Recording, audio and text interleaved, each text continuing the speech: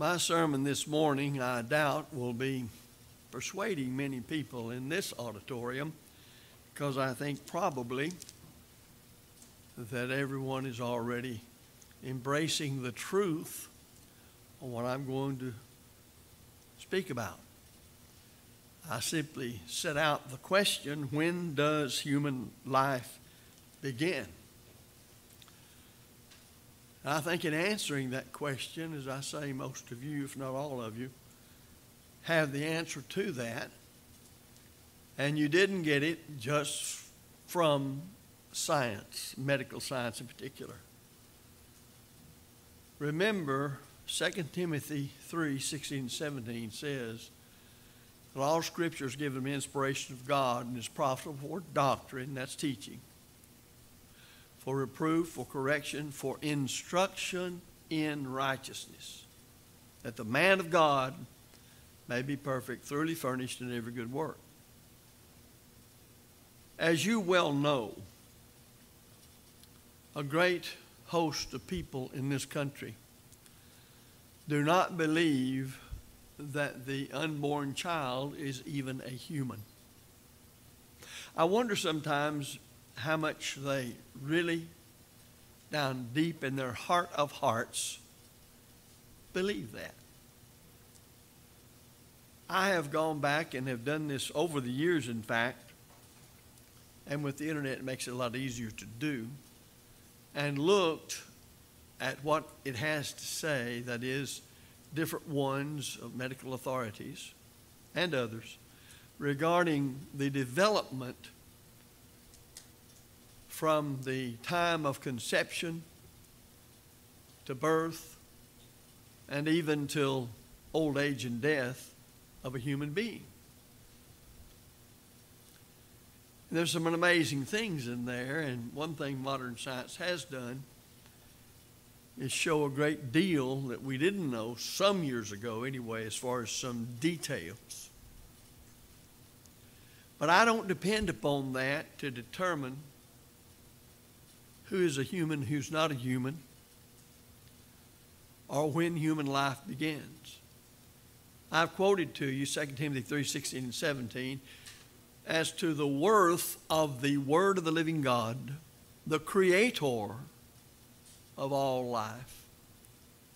And that's where we shall go to understand this. Although I may say that there's a great deal more now, you might realize, that is available in medical science that upholds the idea that life begins at conception, when the male sperm joins with the female egg, and from that point forward, life is there. And I've been pleased to see that, but that's not the current popular position among a great many people. It has been for a long time.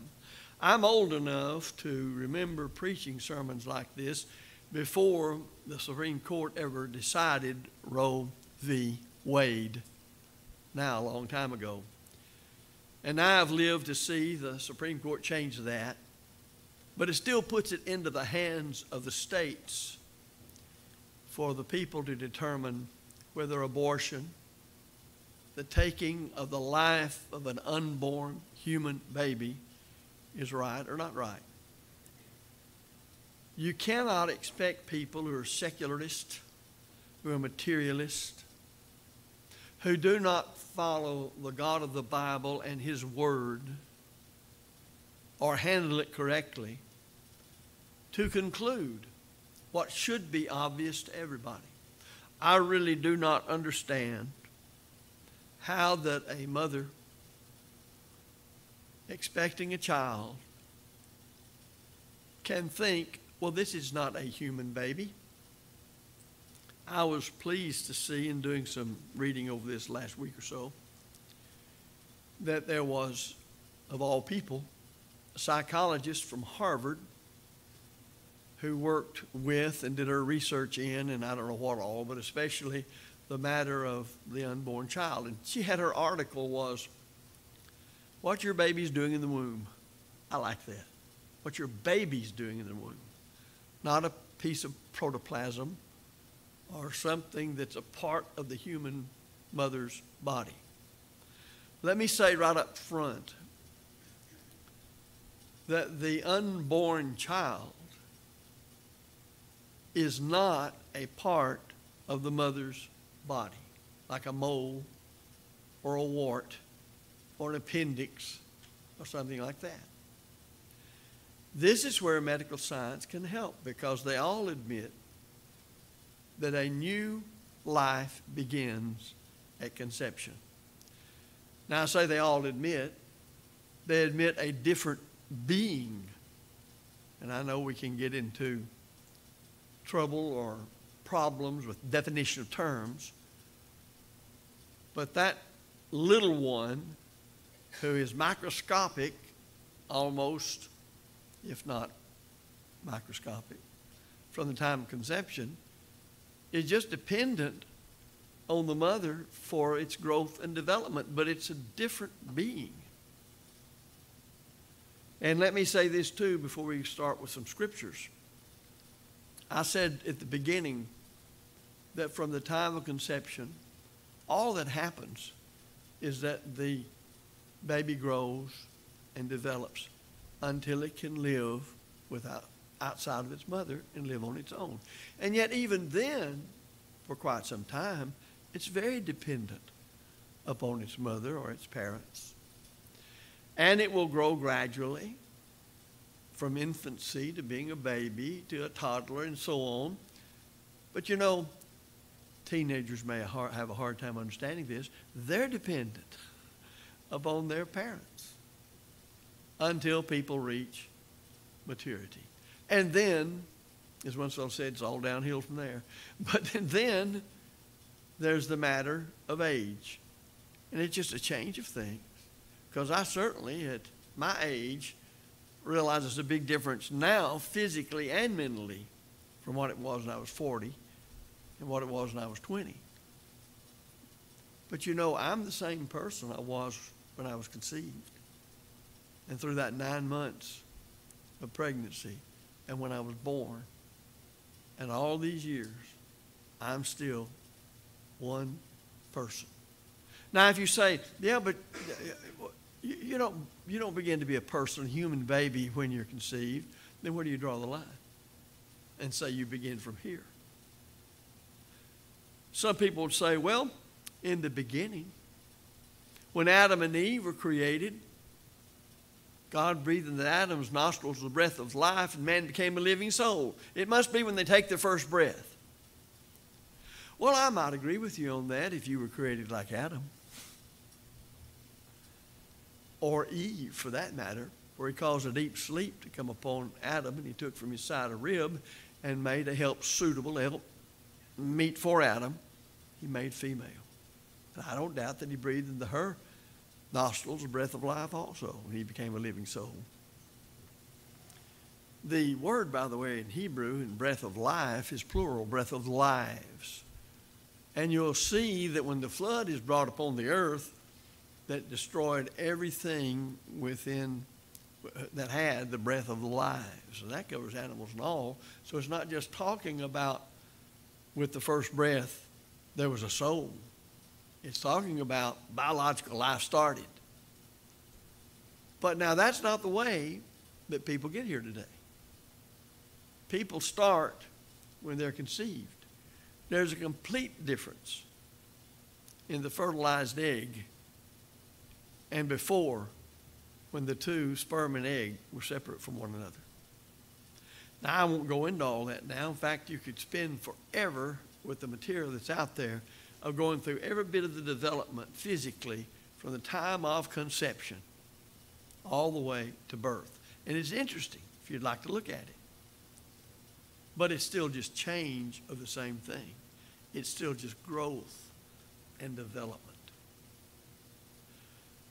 Now, let me read you something. And I think probably this is one of the most often quoted scriptures on this subject. And I read from the King James Version. You may have a New King James or some other. But I read from Psalm 139. Psalm 139, verses 13 through 16. For thou hast possessed my reins. In the King James Version, that means my powers, my substance, my being. Thou hast covered me in my mother's womb. I will praise thee, for I am fearfully and wonderfully made. Marvelous are thy works, and that my soul knoweth right well. Now listen to this. My substance was not hid from thee when I was made in secret, and curiously wrought in the lowest part of the earth. Thine eyes did see my substance, yet being unperfect, that means not complete. And in thy book all my members were written, which in continuance were fashioned, when as yet there were none of them. How precious also are thy thoughts unto me, O God! How great is the sum of them. Notice that we read in this verse from the psalmist about how he was yet unformed, that he was made in secret. In other words, in a place that was invisible to the naked human eye. Notice that the Holy Spirit used the personal pronouns in these verses. Now that indeed means it's a person. Present before birth. Obviously, he's not talking about after birth. He's talking about a person before birth. He's talking about human life. Now, here's what we need to understand. This is the revealed mind of God, not trying to deal with it with modern scientific terminology or what can be seen today through various advances in medicine. But he assumes a continuity of life from before the time of birth to after the time of birth. The same language and the same personal pronouns are used indiscriminately for both stages. Now, sometimes we think, well, the specific terms like are used today by trained medical people and scientists are not found here. Well, of course not. If you'd gone back to the year 1200 or 1300, you wouldn't have found them either. Because they developed as man developed, and through his research, learn things. Men begin to classify things, give proper terms. That's happened in every area of science. But you have a good description here of a number of things. My substance was not hid from thee. In other words, you could see it. But I like the idea of when it was made in secret. And curiously, which in the days of the King James Version means amazing to me, curiously wrought in the lowest parts of the earth. And then the next one, verse 16, thine eyes did see my substance, yet being imperfect or unperfect.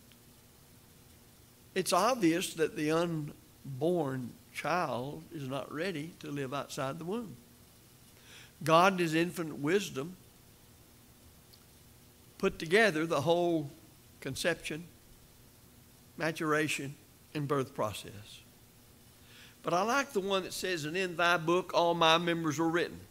Now, one of the things that's come out in recent years when it comes to the matter of genetics and DNA, deoxyribose, or nucleic acid, is that now they know it's just a language. And the color of your hair, the color of your eyes, everything about you physically is written in that genetic language. And what could he mean here except in thy book all my members were written? Even people are using that kind of terminology to refer to the DNA.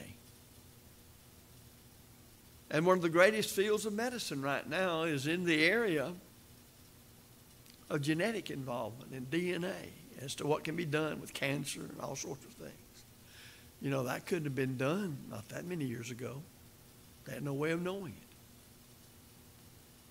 Which in continuation were fashioned when as yet there was none of them. There's another important point about this because it's obvious there's life there. But when you're reading in the book of Hebrews, you find a very interesting point. And that is that God is the Father of spirits. Hebrews chapter 12 and verse number 9. Question. James in James chapter 2 says the body apart from the spirit is dead. That's the best definition of physical death you're going to get. The body apart from the spirit is dead. But God's the Father of the spirits. And I've already affirmed that human life begins at conception. So when do you think God put that spirit into that person? Because it had to be a person. A human person has a spirit. And if it's not conception, where does he put it? After a week? After 6 weeks? After 3 months? At birth? He does it at conception. I won't go into this because I don't know that it can be absolutely proved, but it is absolutely observed in microscopic examination of the very split second that the egg fertilizes or is fertilized by the sperm. Now this is so fast that's hard to measurable, but with microscopes it does. And this is amazing to me, and I think I know what it is from the scriptures. As soon as the conception takes place, there's a flash of light. And that can be noticed and has been recorded. Now, they may say it's some chemical process that happens right a moment because there are chemical processes. In other words, when that sperm unites to that egg, it shuts down any possibility of any other. And that within itself is amazing that just that can happen. But a flash of light. I know at conception God puts the spirit that is your spirit in this body, and I know from Scripture that when that spirit leaves this body's dead. But the spirit itself does not cease to be a center of your very person, independent of all other persons, for God is the Father of your spirits. In Jeremiah 1, verses 4 through 5, then the word of the Lord came unto me, saying, now keep in mind what we read from Psalm 139, 13 through 16. Before I formed thee in the belly, I knew thee. And before thou camest forth out of the womb, I sanctified thee. And I ordained thee a prophet unto the nations. Now look at that. Before I formed thee, before your body was formed, I knew you. Why? How is that possible? Because God formed the spirit. I've often said this, and it ought to make people think very seriously about what they're doing.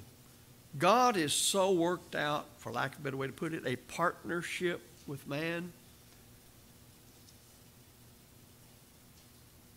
that when you engage a man and a woman in the procreative process, you bring into existence a spirit, a person. Not that you created it, but that process. God put that spirit at conception in that baby, and so it shall ever live as a center of its own personality, just like we do. And it will be in heaven or hell when time is no more. Look at what a responsibility has been placed upon man by God when he said, be fruitful and multiply and replenish the earth. Every time the procreative act is engaged in and a conception takes place, God puts a spirit in that baby. And it will always exist as a person. That ought to really cause a lot of folks to think about their children. No wonder the Bible has a lot to say about rearing children, the nurture and admonition of the Lord, and all that's involved in being parents when it comes to rearing children. But from Jeremiah 1:4 through 5, it's clear that God tells Jeremiah that he was set apart to do what God called him to do before he was born. Now, that doesn't indicate that there was personhood present from conception forward and before Jeremiah's birth. What words would have to be used to do it?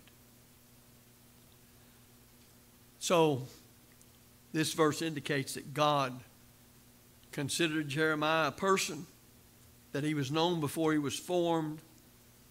And thus, when you go through the scriptures and look at all of this, and this won't deviate on any passage bearing on these things, there's continuity between a child that is conceived and a child that is born.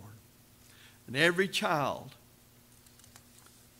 has that gradual development.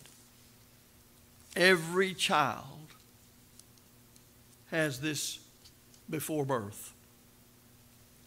So the issue is this: was that past personal or was it impersonal, with personhood beginning only at birth? If you believe the Bible to be the infallible, the inerrant, the all-sufficient final revelation of God to man, it's obvious it begins at conception. There's no other place you can put it. I want you to consider this, Luke 1, coming to the New Testament, Luke chapter 1, verses 39 through 44. This ties in with what we've already said. It's not independent of it. None of these are. So the scriptures reveal that there is personhood before birth. The personal nature of the references in the Bible shows how God views the unborn child. Now, keep in mind, I want to view the unborn child like God does. He created it. I don't want to view it by how some people do. We don't even believe in God or don't believe in the Bible. Another text then is this one, Luke 1:39 through 44. And Mary arose in those days and went into the hill country with haste into a city of Judah, and entered into the house of Zacharias and saluted Elizabeth. And came to pass that when Elizabeth heard the salutation of Mary, that the babe leaped in her womb, and Elizabeth was filled with the Holy Spirit. And she spake out with a loud voice and said, Blessed art thou among women, and blessed is the fruit of thy womb. And whence is this to me, that the mother of my Lord should come to me? For, lo, as soon as the voice of thy salutation sounded in mine ears, the babe leaped in my womb for joy. The babe leaped in my womb for joy. That's John the Baptizer, unborn, the cousin of Jesus according to the flesh. Now, we read in this passage of a meeting between Mary, the mother of Jesus, and Elizabeth. That's obvious. And here Elizabeth describes the life in her womb as the babe. Now, what's interesting is you go back to the Greek language, and the word is brephos. What's interesting about brephos is that it doesn't just translate meaning an unborn infant or babe, but it's used of born children also. That is, life existed before birth in the womb, human life, and exists the same after the baby's born. And notice the babe leaped in the womb, and she ascribes it for joy. Now, one of the interesting things, and I found it so, and I was just reading it last night. I read it earlier this week, but went back over it last night. This woman from Harvard who's done this study has some wonderful things to say in her observations. Some of you may have read some of this type of thing, maybe not just this one, about what is your baby doing in the womb.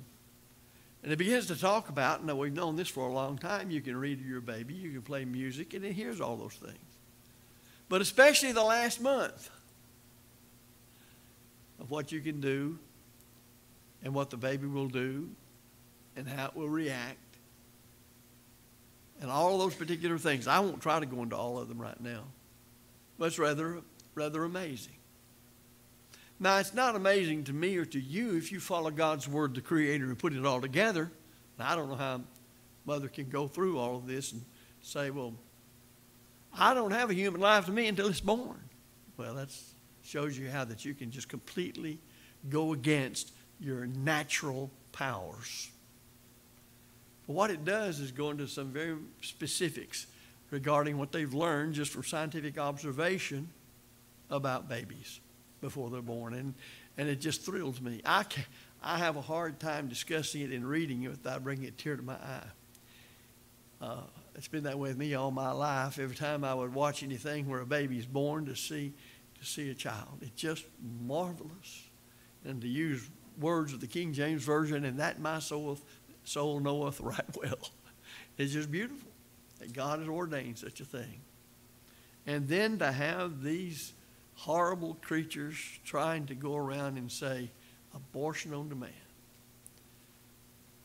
That you can just engage in casual sex or recreational sex, to use terminology used over at University of Texas, and giving pamphlets out to incoming freshmen as to what to do about things when they're engaged in recreational sex and all that kind of mess. To realize then that people just simply want to do things the way they want to do it.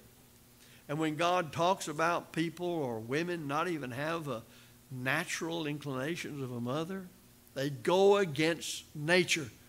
They go against the natural laws that make them what they are. They fight against it because they have a will. They can do that. And so many other things like it. Let me read you something else. Exodus 21, back to the Old Testament, under the law of Moses. If men strive, verse 22, Exodus 21, 22 through 24. If men strive and hurt a woman with a child, so that her fruit depart from her, and yet no mischief follow, he shall be surely punished according to the woman's husband will lay upon him, that is, a fine of some sort. And he shall pay as the judges determine. Now watch the next part. And if any mischief follow, then thou shalt give life for life, eye for eye, tooth for tooth, hand for hand, foot for foot. Now the harm that is being talked about here is not talking about harm done to the pregnant mother. It's talking about harm done to the unborn child. So in the first circumstance, if she's hurt and two men are fighting and whatever happens, she gets in the way or whatever. If she's hurt but no harm comes to the child, the premature child is born but lives, thus there's this fine that's levied against him. But notice what happens if the child's born prematurely and harm that follows is the death of the child. Immediately he says life for life. That child's been killed. Well, you can't murder or kill that which is not alive. You can't do it. And even back under the law of Moses, with things not as clear as they are in the New Testament, they were certainly clear enough for them to know that the unborn child is a child, a human child, and is alive in the womb. A fellow by the name of John Frame in the book Medical Ethics says, and I'm quoting, "There is nothing in Scripture that even remotely suggests that the unborn child is anything less than a human person from the moment of conception." And that means fertilization, conception and fertilization. So, where are we? Well, a purely scientific examination of human development from the moment of fertilization until birth provides no experimental method that can gauge humanness. So you can't do it solely and only by science. All you have is described, or when it is described by science, are stages of maturation. They have been described. And you see those changes. And anybody that wants to look at any prenatal chart, you can see those changes. And they've assigned certain names according to modern science and the development of the child to that. But it's still a child from conception. Chemical processes and changes in size and shape, that's all been analyzed and will be analyzed again. Electrical activity has been monitored. But in saying that, even with this vast amount of knowledge, if you just look at scientists who don't claim any belief in God and they rest strictly upon their science, there's no consensus among scientists as to where along this marvelous chain of events an embryo, zygote, fetus, baby, depending on who you ask, becomes a human. And if it does not become a human at fertilization, at conception, you're in a sad situation trying to prove what it does. Because nothing, as I said a while ago, changes from the standpoint of personhood.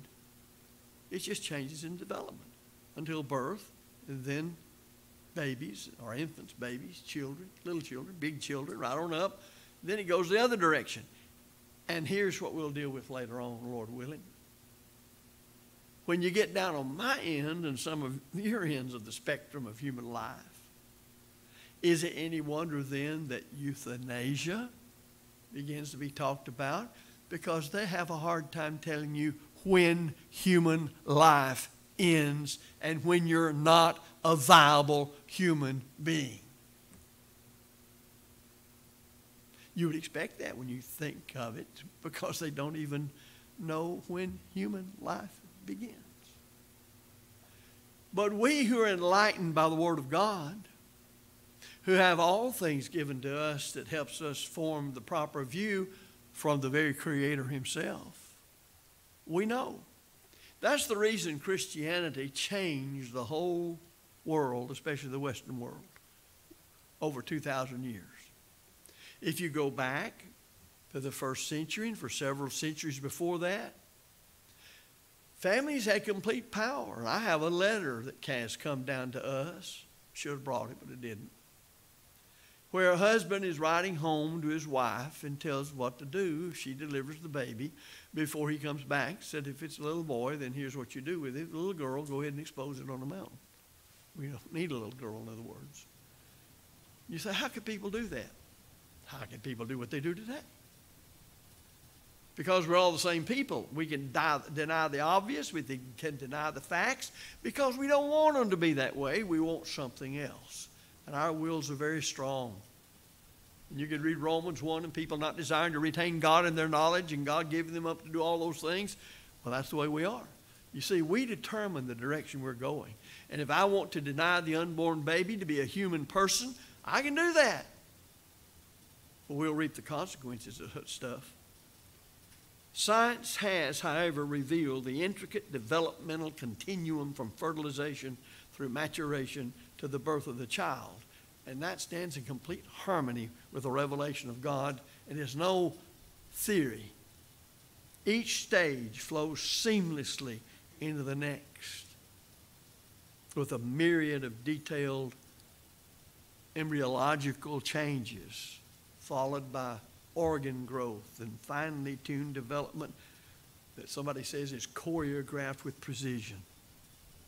And the more we learn about the process, the more amazingly complex we find things to be. So what are we going to say?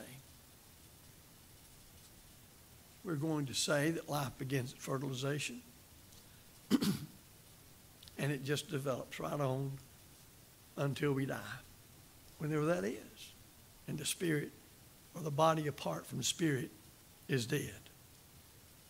So we need to go and let the Bible determine what's what as to when one is a person and who put the spirit, the human spirit, in that person and when, and take our stand there. Brethren, we're not striving to mix politics in the way some people think with religion, but I want to remind you something.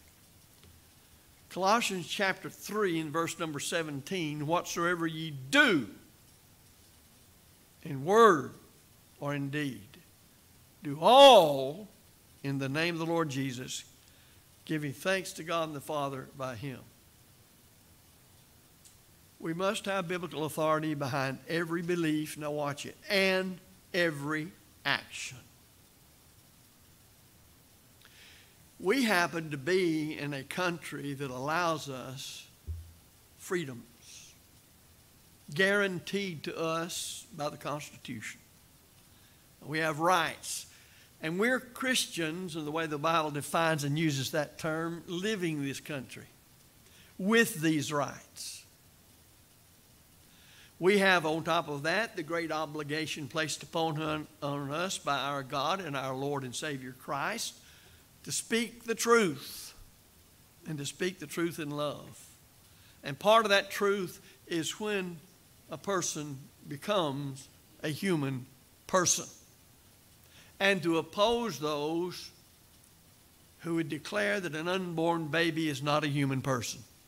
Have you ever noticed in passing that if you're raising purebred cattle, nobody argues over when that calf became a calf? Especially if it's registered. Or especially these racehorses that get so many hundreds of thousands of dollars to get a colt from this, somebody that's run all the races. They don't ever wonder, well, I wonder if this is a horse that this mare is going to bear. Will it only be a horse after it's born? Is the chicken that hatches only a chicken after it hatches? And on you can go. They never questioned that. In fact, do you know that in some of those areas, the things so expensive in registered animals, you can get insurance on them before they're born. But when it comes to a human being, we're all mixed up. And it's for this reason. We want to gratify our lusts. And we want to do as we please. You know, that horse can't do that. That chicken can't do that. That pig can't do that. Your cat can't do that. It's going to act according to the genetic code that it's its book that God put it in. It's going to be a cat. That cat can't say, I'm going to transition into a dog. I've seen how much fun these dogs have at chasing cats. I'm just going to transition into a dog and chase some myself. You know, why do we smile at something like that? You know why? Because to think that way is stupid. And that grown people, supposedly educated, can think that way is terrible, and we normally would laugh at it. But folks, these folks are running our educational systems. They're running our government. They're running everything. I'm saying to you to be faithful to God and act according to the authority of the New Testament. You've got to be a Christian and stand up and speak out against it and cast your vote the right direction. And it can't be for wholesale abortion, the murder of the unborn. You will die and go to hell if you commit that sin. And it is a sin. And if you say, well, I don't think it is a sin, what is it? Sin's the transgression of God's law. Can you kill an unborn person and get by with it because you just don't want it anymore? It's bothering your gay lifestyle or your high lifestyle, whatever style it is. Whatever it is, it's contrary to God's will. When somebody who, as a senator, voted against the No Taxpayer Funding for Abortion Act, which would limit federal funding for abortion on a government-wide basis, then you can't support a thing like that. Taxpayer funding abortion. When someone voted for the Women's Health Protection Act, a bill that would enshrine unlimited abortion until birth in federal law and policies and eliminate existing state-level protections for unborn children and their mothers, such as parental involvement measures for minors, Christians, enacting according to Colossians 3:17, can't support such people as that. If you can support any murderer. Because when you take the life of that innocent baby in the womb, you have committed murder. On and on you could go with all these people who are championing these things. And that doesn't mean that everything about everybody else is exactly as the Bible teaches it ought to be. But now I mark this, I'm going to close the lesson here. When Paul was arrested in Jerusalem, Paul was not just a Jew and a faithful apostle and preacher of the gospel, but he was also in this world a Roman citizen. And thus he had rights a great many people in the Roman Empire did not have. And he's the one that wrote, by inspiration, Colossians 3:17, and he lived according to it. And when he learned he was not going to receive a fair hearing and trial from the Jews in Jerusalem, and he was even warned by his nephew that there were these people who had taken a vow they wouldn't eat a drink till they killed him, he approached the chief captain and let him know, I'm a Roman. And I'm not being treated with the rights that belong to Romans. And have you ever noticed they put together, the Romans did, a small army to escort him from Jerusalem to Caesarea? Now let me ask you something. If those men had decided to attack them and take Paul, what do you think they would have done, that small army, to protect Paul? And therein is an example that's not just an historical example, but it shows you how that even under a despot-type dictatorship that was imperial Rome, a person with Roman citizenship and a Christian could use those rights to protect himself. And then when he got over to Caesarea, he's there for a couple, 3 years, and he appears to make his defense and preach, in so doing, preaching the gospel to Felix, Festus, and Agrippa. And so he realizes when the Jews come down from Jerusalem and make their appeal, and he's not going to get any fair trial from them, so what does he do? He has this right, as any Roman citizen did. I appeal unto Caesar. And immediately that took it completely out of the hands of anybody else. Because every Roman citizen had a right to actually come before Caesar himself and make their defense. That's what happened. And everything was set in motion then, and the whole of the Roman Empire put Paul on a boat, and we see how God intervened providentially, and he gets over to Rome. And all that happened because Paul used what he had as a right in a civil government to get him past a lot of things that were just wrong. Now, brethren, we today live in a country where our religion is protected by the Constitution of the United States. And even though a lot of people are acting contrary to the Constitution of the United States today, we must use these things as Christians to spread the gospel and defend the faith and expose error, regardless of the kind of error it is or what it makes people think of us when we stand for the truth, the whole truth, and nothing but the truth. And if human life, beginning at conception, is not worth standing for, then why in the world should I want to go preach the gospel to anybody? Why should I want to talk about the church, this organization, work, and worship, if I can't even stand up for the truth of God's word from our Creator, the Creator of human life, that says He's the Father of spirits that lives. The Father of spirits. And that life begins at conception. And to murder an unborn child is to do just that, murder it. It's not removing a piece of protoplasm. It's killing an unborn baby. And listen, those who need defending more than anybody else on this earth are those who cannot defend themselves. And by the thousands, even with the changes of the rules, they're being destroyed. But I'm not about to be quiet or to be a part of something that allows that kind of thing to happen without speaking out. Lord willing, we'll do a lot more of it. That's just the beginning. There's so much more in the way of homosexuality and all that stuff that's contrary to the will of God. So when we talk about dealing with these things, use the freedoms we've got before we don't have them anymore. To spread the gospel, to preach to the people who want to hear it and need to hear it. Maybe they don't want to hear it, they need to hear it. But then to defend the unborn who cannot defend themselves. We haven't talked much about today about becoming a Christian. We've talked about moral matters and what the Bible teaches about when a person is a person and becomes a person. And our duty as members of the Church of the Lord, if we don't do it, who's going to do it really, as it ought to be done, in defending those who can't defend themselves. You wouldn't think anything of it. The little 3-year-old was tumbling around out here and running out there and getting out of the way of a car, or if a snake was after her, a dog was after her, you'd do all you could to save that child. Well, what about before it's born?